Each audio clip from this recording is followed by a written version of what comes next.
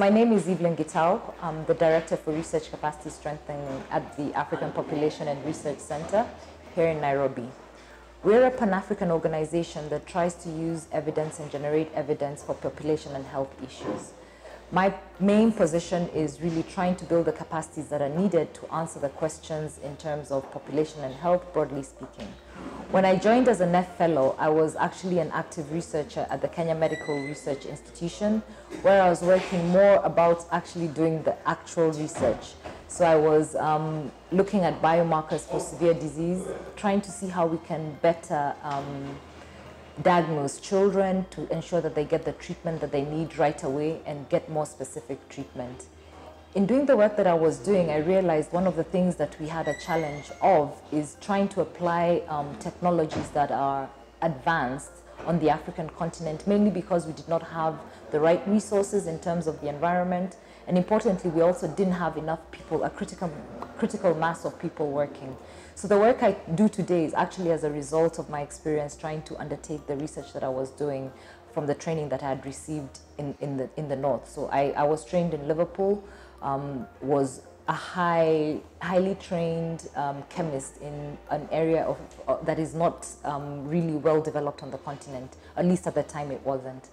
So I spend my time thinking around what do we need in terms of the people, in terms of who should be doing the research. So we partner with universities to try and ensure that faculty are being trained to undertake research in universities, because one thing we do know is that universities on the continent are not as research intensive as they should be, so that they can become the people who are generating the right evidence and the right knowledge. So that's where I work. I work around looking at how we make we build the right capacities in terms of people, and how we build the right capacities in terms of the environment, so that we can get a supportive environment that builds the intellectual capacity that we need on the continent, not sending people away, because the impact of sending people away is not the right impact that we need. The impact is getting enough people working on the continent addressing the issues that we need.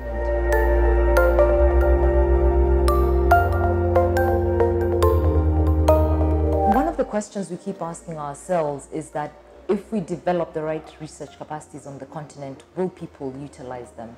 And for that to happen, we have to actually undertake relevant research that is relevant both at policy level, but also relevant for the society. So we're definitely ready, because we know we have the challenges, we can identify our own challenges appropriately.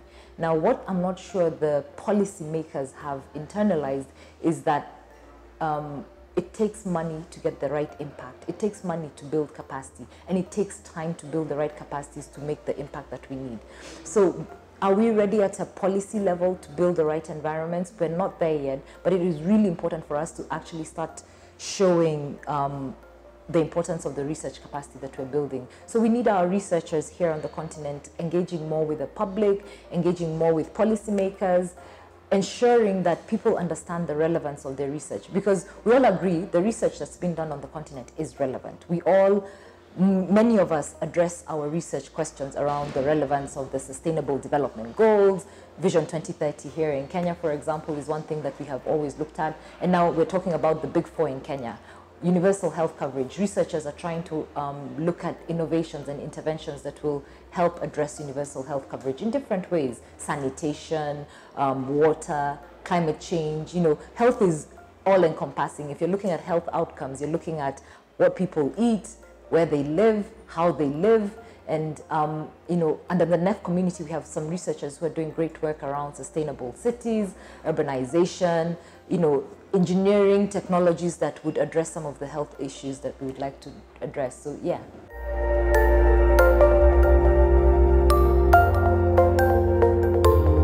The gaps that we identify is that the pipeline is not ready to actually address the issues as we want them to be. So we have to actually go back to the building blocks of how do we get people who can become the critical thinkers to undertake the research that we want them to undertake. So the teachers who are teaching these children who will then build the pipeline for researchers, where are they being trained? How are they being trained? So already at the beginning of the pipeline, we have a problem. We're not teaching teachers to become the right teachers. The base of the teachers is not right in terms of critical thinking. And then we come to the universities. Who and how are we engaging in terms of research? the students, are they being exposed to the new theories? Are they being exposed to an environment that allows them to think beyond and outside the box? The universities on the continent have big issues because they have a resource issue. They've overexpanded in a very short time. So that pushes away from teaching critical thinkers. It doesn't allow for the time that is needed to have critical thinkers. In a class of 200 biochemists, you're not going to get the intentional space that is needed for people to think about biochemistry and how to apply it to society. When I went to university in early in the years, a biochemistry class in the University of Nairobi was 20 people. A biochemistry class currently, with the same resources, the same lecturers probably, and using the same textbooks, is a class of 200. So we've really moved away from what is the right building block in terms of building critical skills. We've taken away the quality, we've taken away the time needed, and we've expanded in areas that shouldn't be expanded but should be actually become more focused. So those are the things that we need to do. We need to rethink our university systems. We need to rethink those who are training the lecturers. We need to rethink those who are training the students who are joining university. And there's a lot that needs to be done to actually address those issues. Government, of course, is the bedrock in terms of policies and regulation, and we should be always talking to them in terms of how we build and change things. So if government is not changing how they think about the policies or how they implement some of these policies, then we're not going to get there.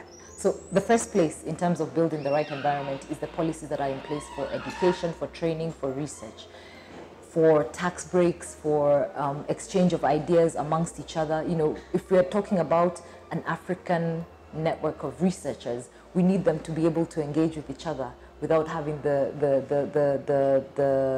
do I put it, without having to have the issues around visas coming from, you know, if you want to go to South Africa, it takes you 30 days. The mobility, yeah, the free mobility. The free trade is something that will enable some of our local talent to sell the innovations that they have. These are things government can do. They may be able to fund, but that shouldn't be the primary thing that we're going to the governments for. What we want them to do is enable that environment that will allow for the free trade, free mobility, etc. For industry, it's a bit tricky because industry, they're in it for business. They're in it to talk about things, about how they make money, how they get a return on investment. And I'll go back to government on the return on investment because that's something we need to think about. But industry, we need to approach them showing them, you know, I'm working in malaria. I'm a researcher in malaria. If you have fewer people getting malaria, you're going to have a stronger workforce. You're going to have less, you know, for example, if the Kenya Revenue Authority want to look at how much money they collect in taxes for people, one of the things they want to look at is how many people stay home and we have to pay for them, because the labor laws, you can't fire people for being sick. Yet we have morbidity and mortality levels that are very high. People spend a lot of time staying home when they should be at work, and you have to pay them. So thinking about why you support research is, number one, to address issues around a stronger workforce.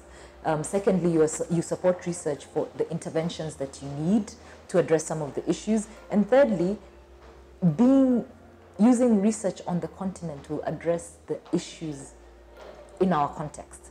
But as of now, yes, the research that's been undertaken out of the continent is research that is relevant, but it may not be as well contextualized. And that's where we get to the point that implementation is not as good as it should be. So we do have to engage industry and have that conversation about the return on investment. These are the things that you could do: stronger workforce, which is what we need. We then have the issues around the relevance and the market. And that's what we need to be thinking about.